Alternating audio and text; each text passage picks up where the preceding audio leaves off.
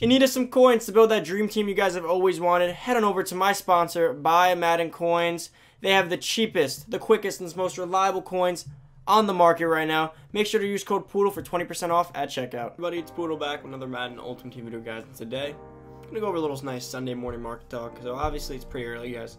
Just woke up, it's like 8 a.m. Going to go over the market for you guys. Today is Sunday, obviously, so I'm kind of hoping they do another limited time drop like Le'Veon Bell last week. So I got to keep my eyes peeled, because I guess they weren't going to tell us last week. I had to find it on the auction block and then put it on Twitter.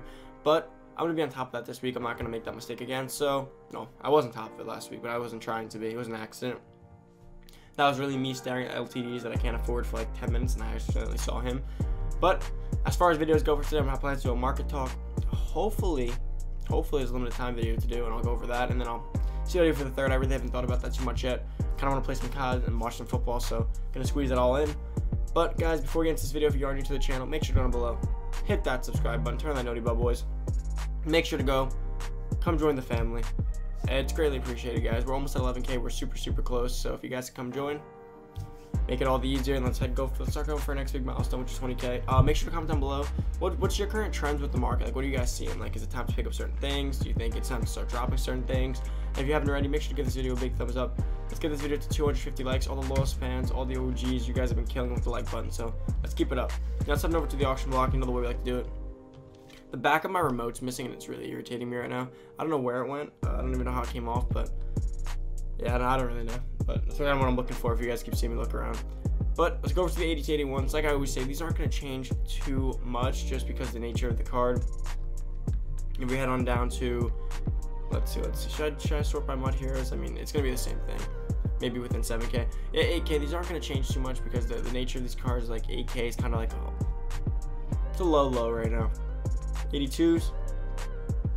We're working with about 15K. It looks like from Reggie Ragland and Dustin Colquitt, but I don't really care for these cards that much anymore. Like, I feel like even budget teams aren't rocking with these cards, so it's really like these aren't really where you want to be sitting anymore. Anyways, the coin values just aren't going to match up what he should be going for, what they should be going for. 84s, that's more where you guys would start with the budget.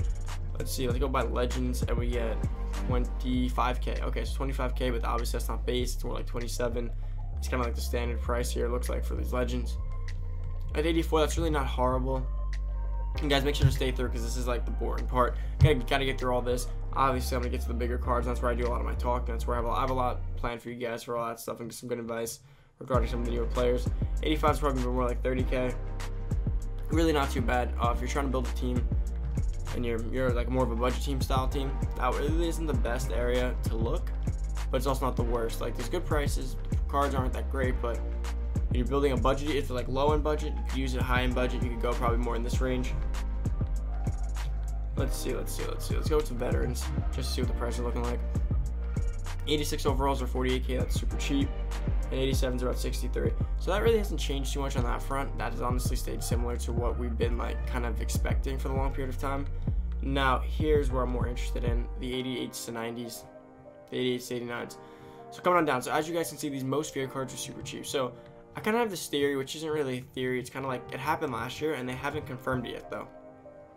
So last year, with snow cards like Snow Beast and stuff during Christmas, when the promo ended, they converted all these cards. Right now, these cards quick sell for bats. Like, he quick sells for maybe like, I don't know, 20-something thousand bats. But they don't quick sell for trading, which is why they're so cheap. Because as you guys know, what keeps card value this year up or in the last few years has been trading value. But they don't go for trading, so they're not that worthwhile in terms of trading. So what happened last year on Christmas is that when the promo ended, all the Christmas cards converted to trading after the promo ended.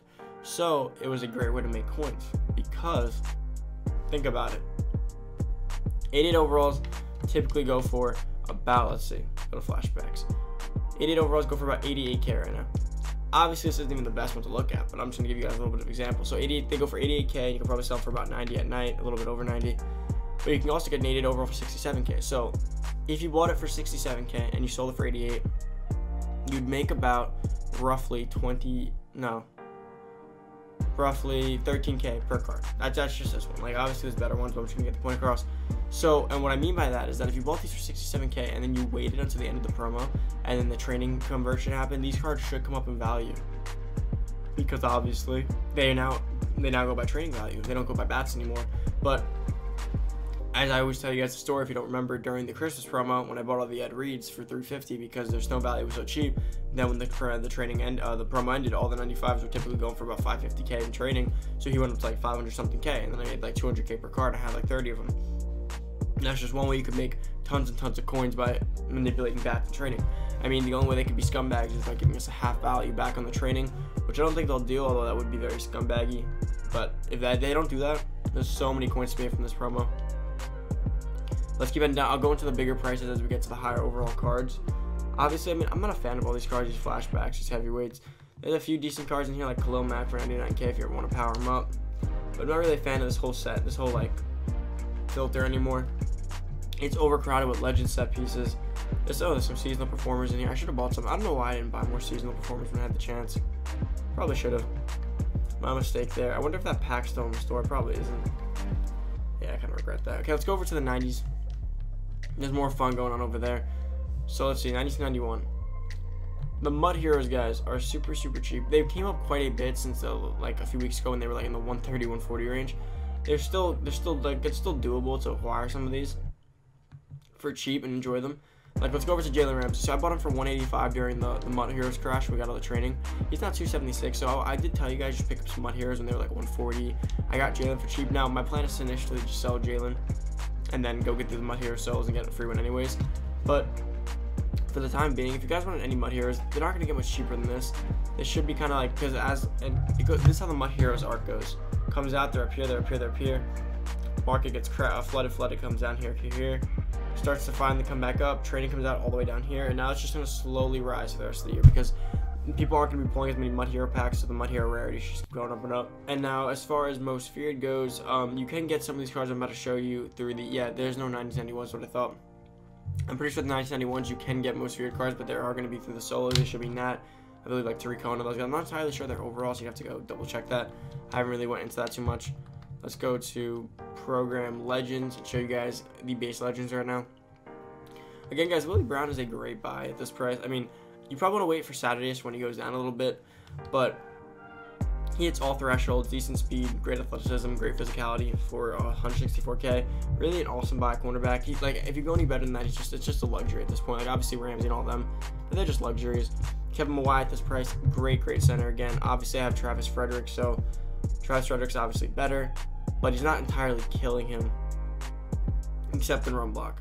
Run block, he kind of kills him a little bit, but that's even better because I do like to run. But still, Kevin Mawai is not bad at that price. Let's see, is there anything else here that I really I like Munoz, but he doesn't look like he's that cheap right now. Shannon Sharp's great, obviously. And then Brian Dawkins. Brian Dawkins and Lawrence Taylor are kind of the two gems you're going to want to pick up no matter what, unless you're waiting for Sean Taylor, which I'm obviously waiting for Sean Taylor, but Brian Dawkins has really just been, he really set up camp. He's doing great on that left side of the field for me on my team. I do not regret getting him at all, and his stats are pretty awesome. Now, a new guy that just came out is Ty Law. His price has skyrocketed down now. He is attributed to multiple things. First of all, people are trashing him all over Twitter, so everyone knows not to buy him. Second, a lot of the community has the free Ty Law you get from the captain thing. That's part of the reason why no one wants Ty Law. Third is that Ty Law, if you look at his stats, he screams you can't use him base. So that's going to hurt him too, because a lot of people like to use cards base, and then the rest of the community will power them up. But if their card's not that great base, then just the power community is going to want them. But what this card does is it screams you have to power it up. Because without powering up, he'll be short of 90 speed, short of 90 excel, short of 90 agility, short of 90 man, short of 90 zone, and then short of 90 jumping. So literally you have to power it up. It's going to cost a ton of coins. But he has went down in price significantly, not unlike Gene Upshaw. It's literally skyrocketed. Okoye and John Henderson are going up. Now, by the way, guys, that's what I mean. Remember when I said to you guys that most feared cards should come up? Think about it this way. These 92 overalls are going for 440k, right? Tyler's going for super cheap, which I don't really understand. But the other one's been going for like 440k, and then Gene Upshaw is 599k. So somewhere between that range, I'd recommend they go. 92 should be around like 350, 380. So what that means is that 94 should be a little more expensive. I mean 92, so 93 should be a little more expensive. So if you go over here to 92, 93's most feared, you should see that they're really, really cheap. So these 92s are 261. Obviously, that's not their price. They're going to come back up to median. I think Ty Law is actually underpriced. So I think that they should come up to mid 300s. So like, if you have, that's what I'll say, if you have any most fear cards, I really don't recommend selling at all. All you're going to do by selling is just hurt yourself, to be completely honest with you. I would just hold, and then at the end of the promo, you could potentially throw them up there, toss them up, and just get, like, even if it's only like 30k extra coins, if you have enough cards, it makes sense. And the same thing with guys like Peyton Manning. I'm still holding my Peyton Manning to the end of the promo. He's currently 359. He might be in like the 400 range. Same with Ray Lewis. Come at the end of the promo. Now guys, that is about it for the video. Thank you guys so much for watching. If you're into the channel, make sure to go below, hit that subscribe button, turn that noti bell. If you haven't already, come join the family. Comment down below what you guys have been doing, what you guys plan to pick up, and what your current trends are on the market, what you think at least. And make sure to give this video a big thumbs up. All the loyal OG supporters know the best way to show support. Always give this video a big thumbs up. Means a lot. Helps more than you guys know. I'm out. See you guys next video. Peace.